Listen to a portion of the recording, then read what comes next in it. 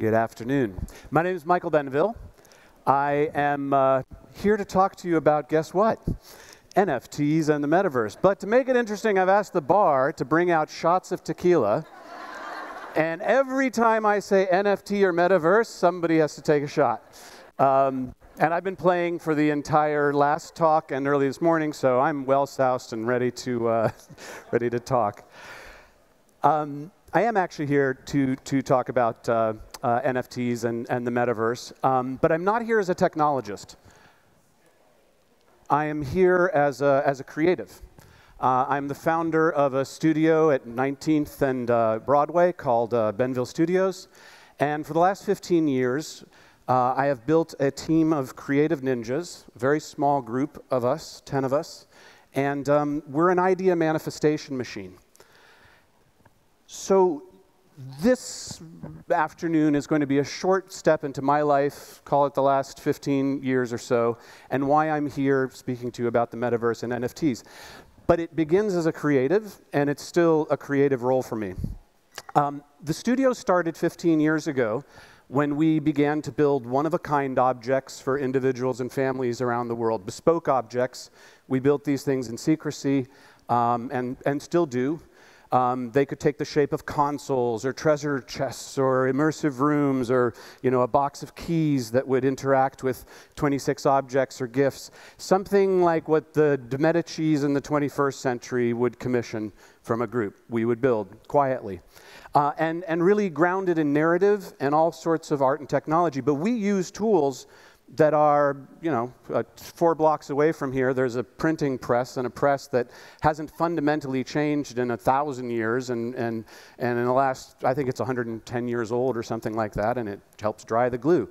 So we actually are making and binding things at the very same time as we are creating digital objects and metaverses and now NFTs. What started to happen is that we realized that our clients, especially these multi-generational clients, had kids who were interacting with our books but really wanting to pinch the screen and zoom into it. And we started to realize that, like so many of us, that this digital layer isn't really any different than the content that we were creating in our archives. It's just taking a new piece of technology and telling a story with it. So if I was a monk, the new technology is going from, paper to vellum or vellum to paper. I don't know which way it went. It's just telling the same story, but in a new way. Another beat in the evolution of the studio was that about 7 or 8 years in, clients would say to us, well, you've done this wonderful thing for us personally. What could you do for our company? How would you take our company and make it a narrative or a story? And that led us to amazing projects. My great friend and mentor, Bob Pittman, who was the creator of MTV and then ran AOL and currently runs iHeartMedia, tapped me to build his corporate headquarters when he took over Clear Channel, which is now iHeartMedia. And at the time I said to him, I'm not an architect, I'm a designer, I create things. And he said, I want big mind-blowing ideas and we'll pair you with an amazing architect and you'll start to understand what it is we're getting at. So these are these projects. We've built out and helped to reimagine the 4 million person visitor experience to the Empire State Building. We've just opened the bottom frames there, Area 15, which is a 250,000 square foot building in Las Vegas. It opened 3 days from now, a year ago, right in the middle of COVID. And it's an immersive wonderland of experiences. I say all of that because I want you to understand that my world started painting murals in restaurants. It is tactile. It is a world that I build physically. But of course, we've all started to use tools like SketchUp and Rhino and all of these digital assistants and things that allow us to visualize and create the worlds that we are ultimately going to build and be in.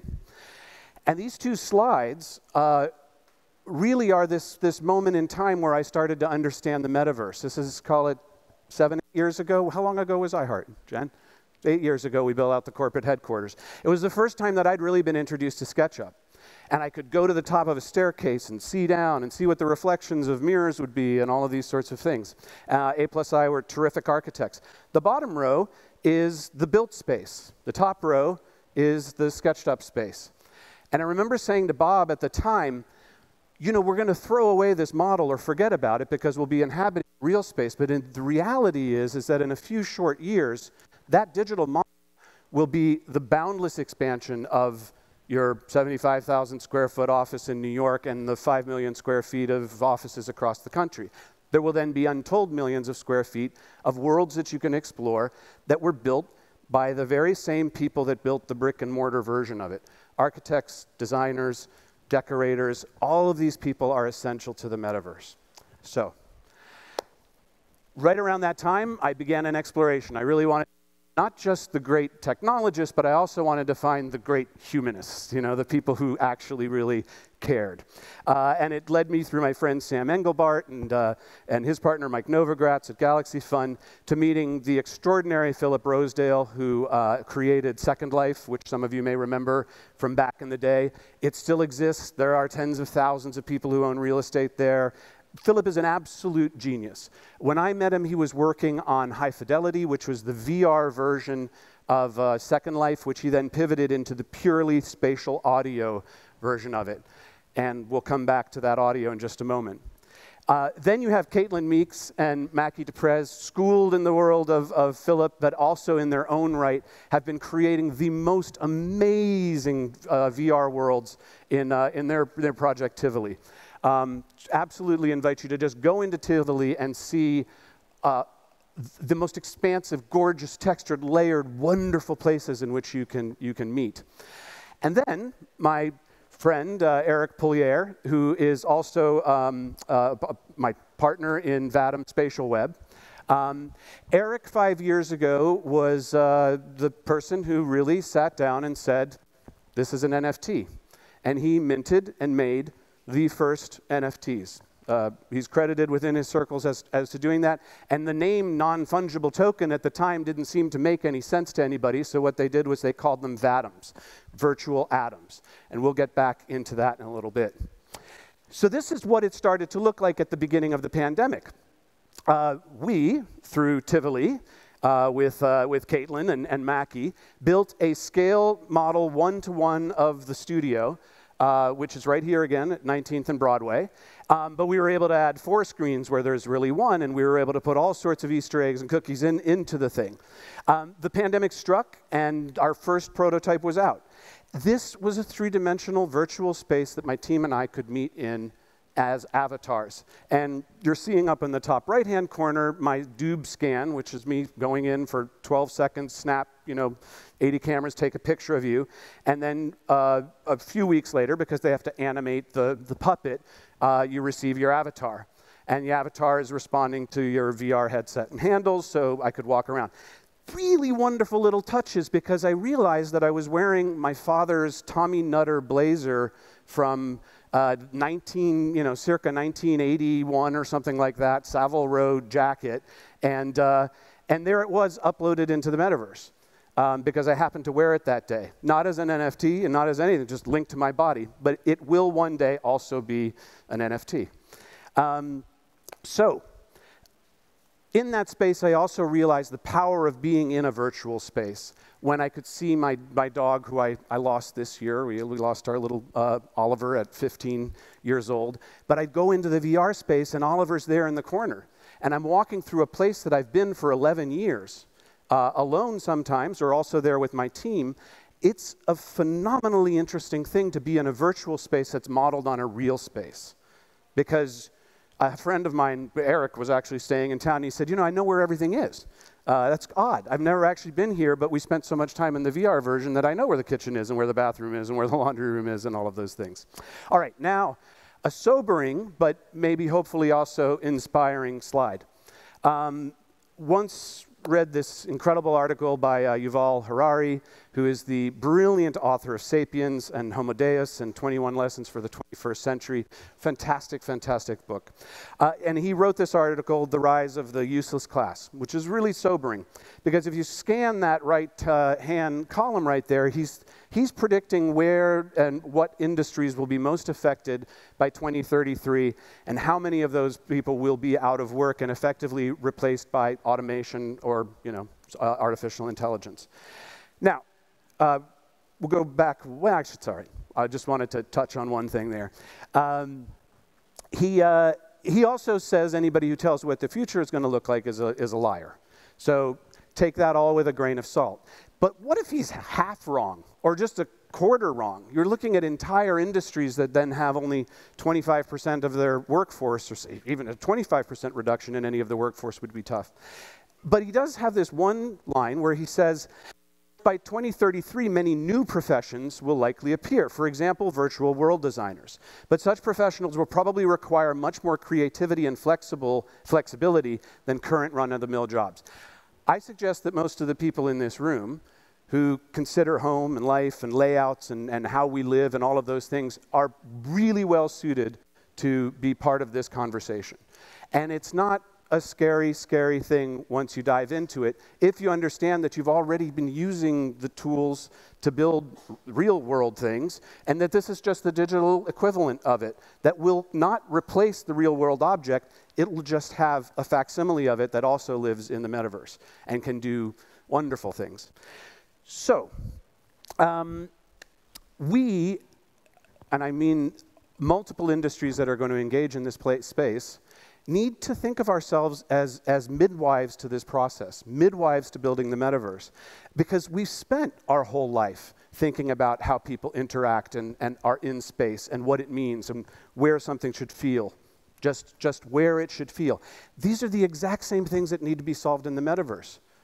Because if you're in full virtual reality, where to sit and where to go next and where to find something is absolutely critical. And it's not a video game, it's a different sort of space and language. So architects and designers are pioneers, and they will help to define this new design language for the metaverse. And the expanse of that web is going to require an additional layer of navigating information. So we're not just navigating space, we're navigating space and information in the metaverse. So these are some examples of things that were built in Vadim Spatial Web, which is the company that I'm Chief Creative Officer of. To describe what Vadim Spatial Web does is it is a robust NFT minting platform that you don't necessarily need to make them NFTs that is linked to commerce. You can also just make a digital object. And we are also the creators of a tool set which allow all brands and all individuals to build their own worlds in a metaverse. So think of us like a WordPress, right? You can go in minutes and seconds, in fact, you can launch your own place and invite your friends in and be there and meeting. And not as an avatar, not as a digital version of yourself, but as your video disc, and you'll see some examples of that. This has been a wonderful year. In terms of pushing the envelope of what these spaces could be like and how many people could meet in them. Because most worlds are gated and limited to maybe 50 to 75 people can meet in the space. With Spatial Web and Vadim, we can have thousands of people meeting in one space. That means that in this room, if you were in a traditional thing like Fortnite, you would be split into groups of 100. So there might be 10,000 people there, but it would be 1,000 groups of 100, or whatever the math is on that. The minute there's 101 people, it creates a new instance. Effectively, these columns would divide you. You'd be watching me, you'd be watching me, and you'd be watching me, and all of you would be able to talk with each other, and all of you would be able to talk with each other, but you wouldn't be able to talk to the group next door. If you get, that's how sharding works. So what we've been able to crack the code on is having thousands of people in one space, all being able to walk up to each other and interact and work. But this is just a toolkit, right? Some of you may know of New York's legendary Beaux-Arts Ball. It's a fantastic, for the Architects League of New York. They throw this ball in real life. This year, they couldn't throw it in real life, but they tapped to real-life architects, not architects of the metaverse, but real-life architects, Niran Turan of Emma Studio and Kevin Hirth of Kevin Hirth Co. And they created a digital architecture as a backdrop for this annual social gathering. And building within the metaverse gives us these opportunities to bring designs to life that were hitherto left on the pages of impossible ideas. These are flights of fancy, they were relegated to science fiction once upon a time. Here you can see how information can be navigated. Slack, Pratt University this year did all of their art shows for, the portfolio shows for their students were built in spatial web. This is meeting on top of a logo, but off in space. The next slide is coming up on the next one. There we go. This is Intel hosting simultaneously 70 simultaneous presentations, like a trade show, where each of the engineers and scientists is sitting at a place, video is playing behind them, and you can walk up to each and every one of them. The next slide is the Cannes Lions Festival. This was 2,000 people simultaneously meeting in one place, all the presentations, all of those things. And the last one is the iHeart CES party this year, had Ryan Seacrest, Dua Lipa, etc. And I'm running out of time. Let's quickly hit. I think we'll just skip this one.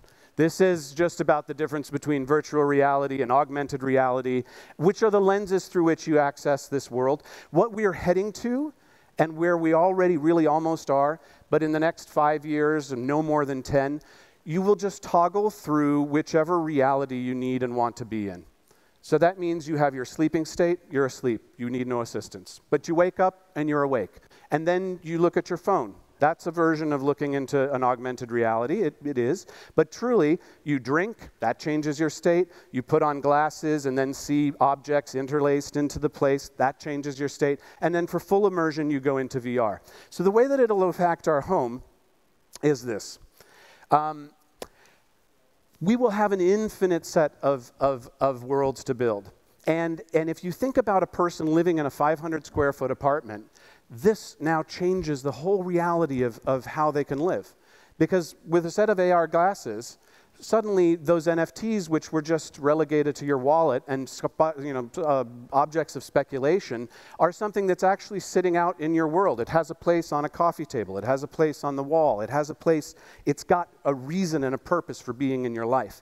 And there are precedents to this. We've done this before. In the 1700s, when wallpaper was invented, what happened was that a rising merchant class had the ability to have the things that were only in the rooms of kings and queens. They had murals on their walls, and they could achieve them effectively. So that changed what a little apartment looked like. Suddenly it had paintings on the wall, and no mural artist had to come in to paint them. That's what these layers are going to mean, and they will interact with the objects in our world. And the last thing I'll say, essence is perception, you know. What we see is what we believe. So that's actually something that, that is what this is about. It might not be real. You might be able to put your hand through it, but if you see it, you believe it. If it's changing the colors of your wall or the objects that are on your shelf, they're yours. You'll see them. And the next slide, please. Vatoms and atoms. We'll get to Vatoms another time, but Vatoms are essentially smart NFTs that can have properties. So if I'm walking down a city street a la Pokemon and I see a Starbucks coffee on the corner, I can pick it up, I can put it into my wallet. That's a Vatom, an NFT now in my wallet. I could pull it off of a billboard, somebody could text it to me. But if I go then later in the day into the Metaverse, my studio or something like that, I can open up my wallet within the Metaverse and remove the Starbucks that I found on the corner of 19th and Broadway and drop it into the Metaverse. And somebody else can come along months later, pick it up, and send it to a friend in Tokyo who could take it outside and put it back out on the street, or walk into a Starbucks and exchange it for a real Starbucks. So that's going to be the same for a work of art, a book on your shelf, your Prada bag, anything will have its digital equivalent. And we have at Vatom this extraordinarily elegant tool for minting and making these things. And I think, well, yeah, that takes us kind of to the end of it, because I am way out of time. Is everybody nice and drunk? Yeah? Thank you very much. Cheers.